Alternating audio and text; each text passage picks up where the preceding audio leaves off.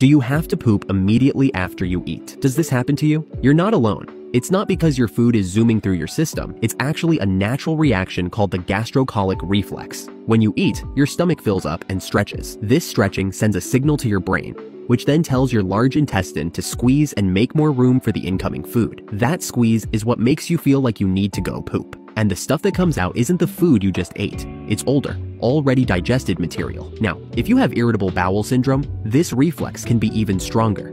That might lead to extra pain, cramps, or even diarrhea after eating. This is what you can do about it. 1. Cutting back on certain foods that are known to trigger gut issues. It might help to see which foods cause your symptoms to flare up. 2. Avoid certain drinks and foods. Fizzy drinks, sugary beverages, alcohol, and even some citrus fruits might make things worse. For some people, dairy or fried and fatty foods can also be a problem. 3.